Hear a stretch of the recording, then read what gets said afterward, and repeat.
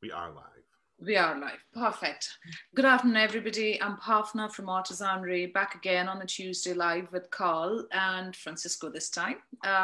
These series are called Creative Connections, bringing the community together. And every other Tuesday afternoon, we bring two of our makers together. Karl, you host this, and we talk about business, what works for you and what doesn't. So thank you very much for joining. But before I shut up, Francisco, I have to say I love the scarf, the green scarf that you've got on. Fantastic. Really, what you need a blob of color in this weather. Karl, over to you. Thanks very much. Thank you. Hello, everybody. It's lovely to be back on this afternoon. It is just the afternoon. And today is our second creative connection with Francisco. The first one was to do with mental well-being and mental health and your business. And today is kind of like talking about things business, our things that are business. So not necessarily, like the everyday how you do stuff, but how we do stuff as individuals to make our businesses a bit more successful or stand out from the crowds. And stuff like that. If you have any questions, please feel free to put them into the Facebook chat, and we will just get ourselves started. So, hello, Francisco. It's really nice to see you again. Hello, nice to see you again. Yes. Really enjoyed our meeting last week. I was talking to lots of people about the recovery thing. Yes, very excited. Very excited. So it was great speaking last week, and then this week we're going to go in and we're just going to talk about how you, I suppose, in effect, kind of run your business. How does your business work for you and what you do to make your business work for you? Because we're all individuals, and actually just doing a standard kind of way of working your business can work. Of course it can work. But I think when you have a creative mind, the last thing you want to be is the same as everybody else. So how do we make ourselves stick out? Stand out, not stick out. Stand out and be completely individual. So we'll just go straight into it, and we'll start with the first question, if that's okay. So our first question is, what was or is the biggest barrier you feel you have to achieving sales, whether that is going to markets or online or in shops or whatever? What do you find is your biggest barrier? I think there are different barriers in different areas in our business. I think the first problem is to fear. Fear and shame for selling. Yeah, fear and shame for selling. Shame for, as I mentioned last week, my case was feel very shame for charging for my work and charging the proper amount. I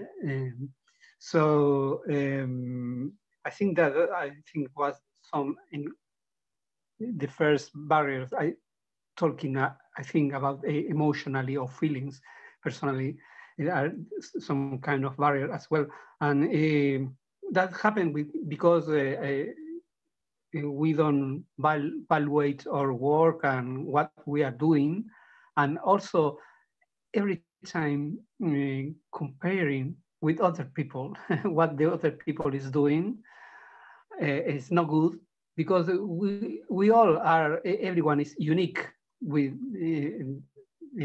their work, and and the other thing I think for me has been barriers as well are expectations, because expectations are really connected with frustration. So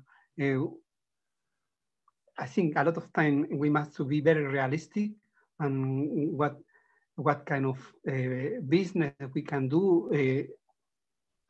Business starting working alone as sole trader or something. No, a big company is different. Yeah. So sometimes we put a realistic target or things like that, and it's very easy to get frustrated, and then recovering from frustration is difficult as well. So I think we must be realistic, and I think Another thing, other barrier are also the self-sabotage. Yeah, when we start supposing that something will happen, something bad. I mean, yes, supposing that it's something to do with the. I mentioned, I think last week before us also with the dualistic vision we have normally here in this part of the world, thinking that things are good or bad, you know, so our expectation also could be good or bad.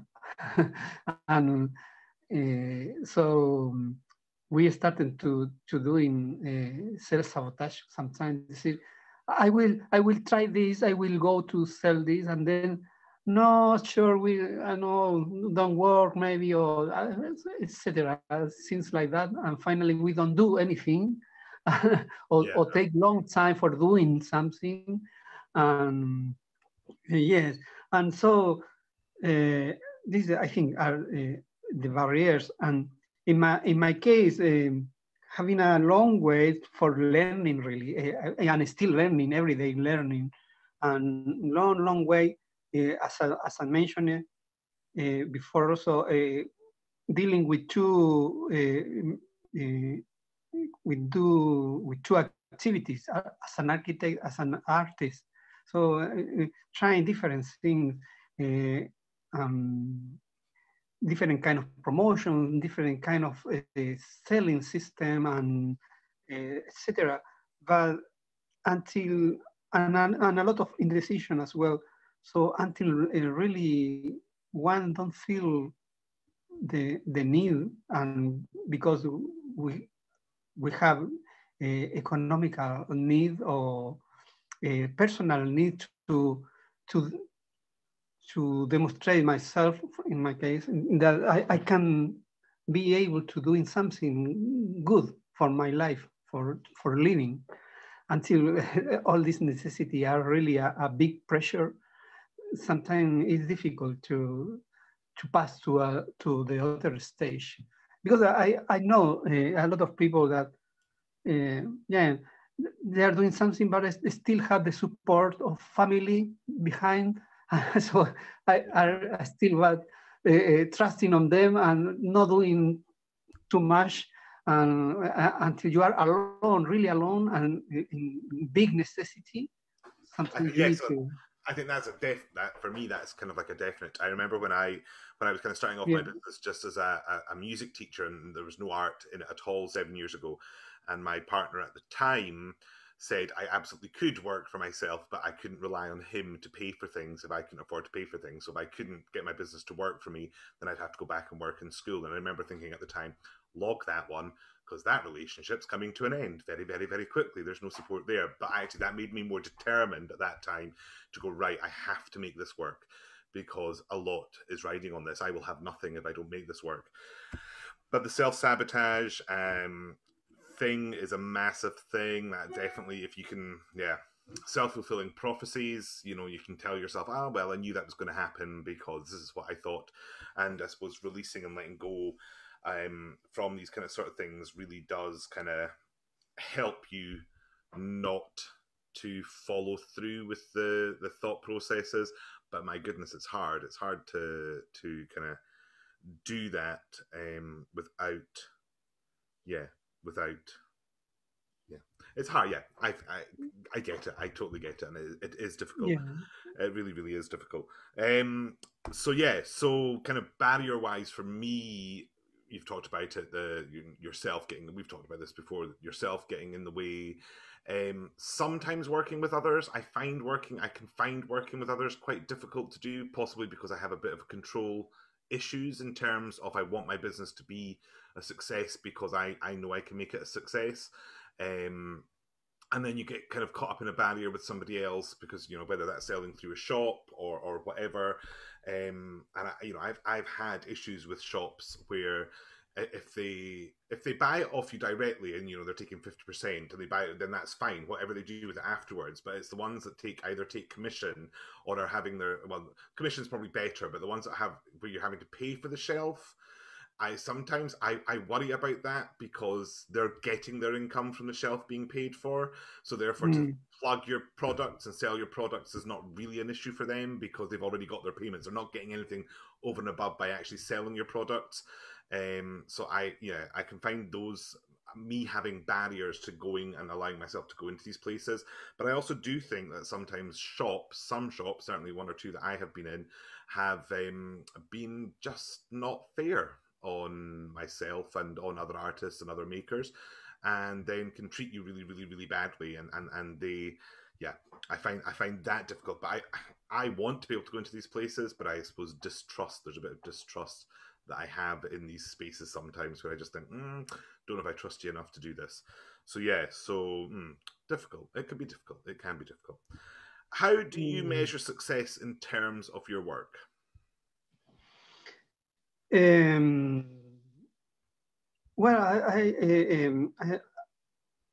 I noticed that people start to be more and more interested in my work, and they like my work and start to be interested not only in buying it and also in interested in how do I used to do in the work, what is my inspiration, and interested in the person as well. And also I noticed that people is more willing to pay good prices, connected with the previous question. I was afraid of charging prices, but now I notice that people is willing to pay. Oh no! Don't have gone. Right. Well, hopefully it's just a freeze. I'll speak just now, just in case Francisco's just having a bit of a freeze just now. But he was talking about the charging, the prices, and I agree with him. I suppose good, you're back, Francisco. Phew. So you were talking about No, yes. But also I was telling that yes, if people is more also is more interesting to. Willing to pay good prices, and even with something similar to what Bauna was commenting and just now, and people is willing to pay prices even with the charging of the shipping in other countries. I learned that now, and also yes. I think that these signals are good indicator of success, and also in terms of business. I mean, and also I realized that people like exclusivity. Yes. So to get something exclusive and no a copy and no very exclusive. So I think they are signals that my work is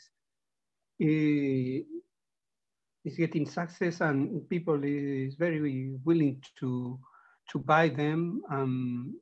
So that encouraged me to leave architecture and focus only in painting. I say I can do that. Yes. Yeah. More than architecture work, because when working as an architect, there are a lot of arguing, discussion, and dealing with the client. No, don't lie. I want this. I don't want that. They are the rules, the regulation, and it was more tricky to do, finalizing the business than the art. So for me, I remember a long time ago, I said to my wife, I would like to be like these people on the street here that put fruit fruit there, and they are selling the fruit. No more complicated than that. And so I think I am something similar now with my paintings. I think that's really important. And so I've discovered, I've done an affordable art range. I've done, where the same things can be made. So I have a few product designs that are really successful and sell continuously, but I was really conscious that actually that sort of thing can bore me after a while, so I have to be careful and limit that sort of stuff. But actually the fear of pricing things and the more expensive it is, you think, oh no, I shouldn't be doing that. But actually the reality for me is all the really expensive stuff is the stuff that rattles off the shelf. If I could find more time to make more of that kind of stuff, then I would. I am trying to, because these are the things that people are buying, so they're not scared. You find people kind of thinking about it if it's priced between £25 and maybe £95, but after you get kind of beyond the £100 mark, people don't tend to sit and think about it for terribly long. They seem to be going, right, okay, yep, I'll take that, yep, I'll have that. And especially when it's exclusively one-off design, or it's a very limited design, then people become really interested in it because they realize that actually this is something that I'm investing in, because it could be an investment for the future. And certainly when I do all my stitched buildings, and that's so because there's no Christmas markets really happening, I opened up some kind of commission-based spaces to kind of fill in the gap for the markets, and they all went really, really, really, really quickly. And you're talking, some of them are £265 commission spaces and stuff like that. So people they're not really thinking long and hard about it. They want it. They want it done. And when I was doing my exhibition in September, when I first started doing the stitches 18 months ago, I was like, oh, and then I can get this scanned and I can make multiple prints of this and they'll sell really well and all of these things. And then actually the reality came to it when I was doing it. I actually thought, no, I don't want to do that, because that's me diluting what's actually in front of me just now. So for me, it might not work like that. So I didn't do all of that. And as a result, a lot more of the original work sold, because they knew that that was it. There wasn't going to be another one like that. There wasn't even going to be a print that would look like that one. And I think that is really interesting.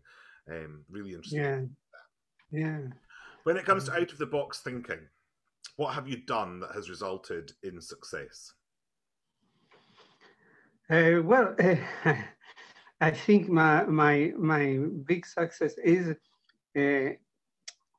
I touched the heart of English people. Great, good. With my collection of watercolor with puffs. Color with? Puffs. Right, okay. Yeah. Yes. The good old English puppy. Yes. Yeah, I started to painting them because I like, when I arrived here, I was dark, beautiful buildings decorated, and yes, beautiful places. And because it was very different of a bar or something like that in my country. So I find that they were very beautiful, decorated outside, and some of them inside. And then when I knew more about the pub life, was more interesting, and the history is fantastic. And so I started painting them for my personal pleasure, and then realized that people like this painting and love the paintings and love the pubs, and the pubs are really part of the culture in this country. Absolutely. From the time of the Romans, and so. Oh, we have another freeze. Yeah, so I think Francisco is absolutely right when it comes to talking about having kind of like landmark buildings. People are heavy into landmark buildings. When I did my exhibition back in September, there was one piece that I did, which was a street scene of Edinburgh from Waverley Bridge. And I swear to God, I could have sold that one piece 20 times. Everybody came in and went, darn, it's sold. And I'm just like, why did I limit it just to the one? And how am I going to go about making this scene again that looks different? But I am thinking about it. But I mean, 20 of them could have sold, no problem at all. So people are really heavy into anything that pulls at the heartstrings, like you said, Francisco, and that remind them of happy times or happy spaces and happy places. And that can be a really kind of nice way to go about doing stuff. But pubs, that's a really interesting one. A very, very interesting one that I'm kind of not surprised by, but maybe I'm a little bit more surprised by. You know, I was like, yeah, I suppose actually that would make sense. And especially in England, I don't know so much in Scotland. We do enjoy our pubs in Scotland, we really do. But actually, in England, there are so many ye olde pubs, as they call, you know, that date back centuries and centuries and centuries, that have been drunk by, you know, so many different people. Yeah, I can understand why that becomes a and people have a lot of sentimental connection with them because sometimes generation of people of one family have been attending to one pub. That's right. Yeah, absolutely. So yeah, interesting. Very interesting. I was having a look through the internet as well, trying to kind of look for inspiration because, you know, obviously we're in difficult times just now. We can't get to markets and things like that. And there's a few that I was like, oh, I really like. So there's a wonderful place down in Straven, which is in kind of North Lanarkshire or South Lanarkshire. I can't remember which one. And they are a creative community, and they were doing gift lists. So, and just like you would if you were doing a wedding or whatever, you'd maybe get a John Lewis gift list. They were doing gift lists for Christmas, which I think were becoming a bit of a success. Come into our shop, have a browse, write down the things that you really like on this list here, and then start distributing it to your family so that maybe they'll come down and they'll purchase. And I thought that's a really nice idea. And then just now there's like private shopping appointments in shops. So there's a few places in Edinburgh that have just been doing it, and one of them is a place called Spectacular. I'm doing a wee plug for them here. I hope that's all right, but they're, you know, it's good to support everybody if we can. But a really nice place called Spectacular in Bruntsfield here in Edinburgh, and they put up some appointments, and they've sold out all of their exclusive shopping appointments, and it costs nothing to do it, but you get 45 minutes on your own in the shop to do some Christmas shopping. And I thought that's a really clever way of going about doing things, because I think that pulls it in, and that kind of also ties in with the exhibition that I did back in September, where I limited 8 people to being in the space every half an hour, and it meant pretty much all the spaces for there was 160 people came in through the exhibition because you were kind of limiting it, and it was looking like it was a bit more exclusive. So I like the idea of everybody that are doing kind of really out of the box thinking, and I think maybe Spectacular are going to do phenomenally well. And there's lots of other places, clothes shops, that are allowing it, and they're doing it themselves. So it's very interesting reading and then thinking, how do we do it? And one of the things I'd really like to do, so I have some different artwork up on my wall just now from an amazing lady called Judith Shaler. Her work is spectacular. And because I do my Friday night lives, I'm trying to involve some people, other artists in it, where I plug my own artwork, but I'm also trying to plug work from other people. And I show it live on the Friday night lives, where I can have anything up to 65 or 75 people watching, and then it might get viewed 500, 600, 700 times, you know, between shows. And I just think, it's nice to do that. And I like the idea, and I've had this discussion with another friend who is an abstract artist, about having home exhibitions. So when COVID finally does, you know, kind of get under control, is how do I go about having a living exhibition? So come to my home and be in this place with me and feel of it as a home, but also look what's up and around and what could be purchased. How do I do that? And I think I'm going to try that next year, because I have a lovely garden. I have, you know, a really lovely home that would be like a mini. It is a bit like a mini museum to some stuff, I tell you. But it would be really nice to be able to have people come in and share in that, where, you know, I'd bake and make tea and coffee and just sit and be in the space and be in the garden and come and have a look at people's artwork and buy from there. So I'm hoping that maybe that's something that I'll be able to do maybe next summer, is actually have a living exhibition, which I think is would be a different. Yeah, that worked very well.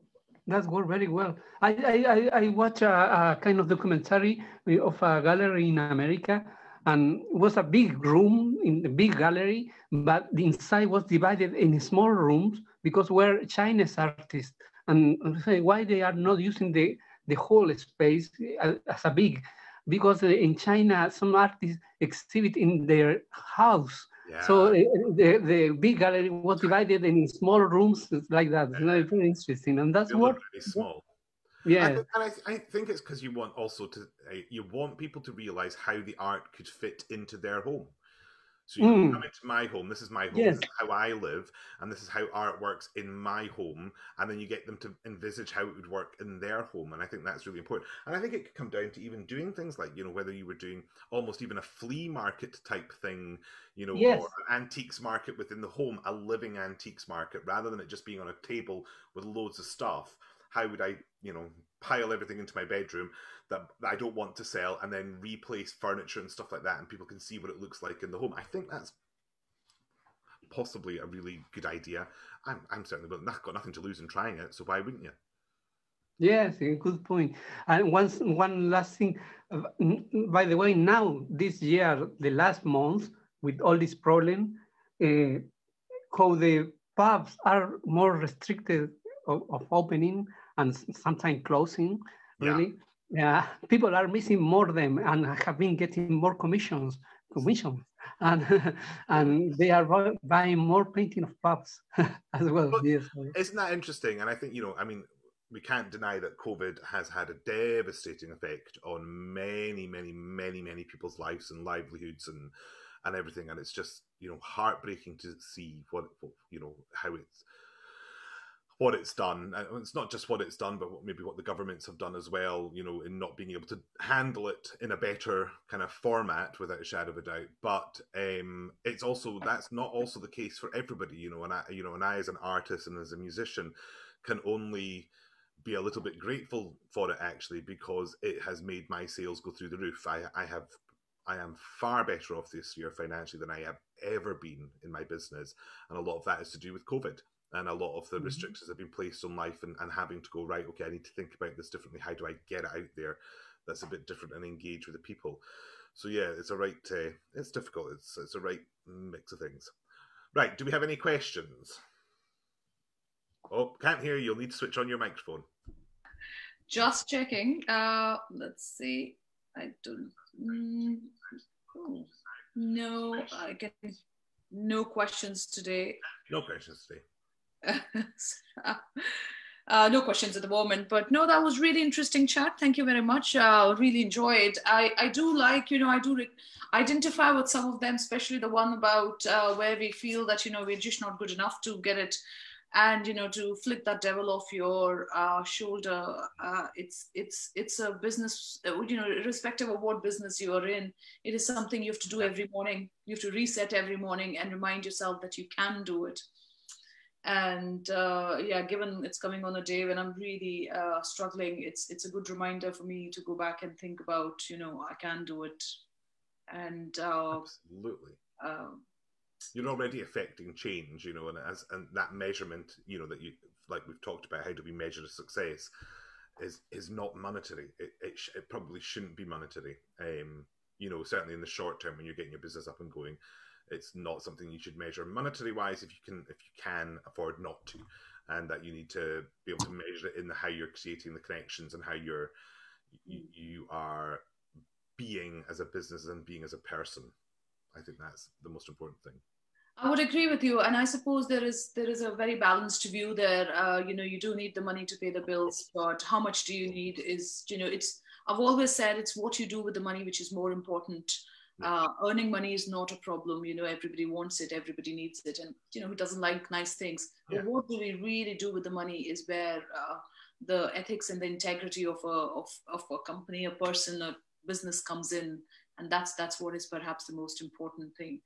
But really pleased to hear, Francisco, your paintings are doing well. Really, really good. I know you do some classes and you do already invite people in your home or in your studio.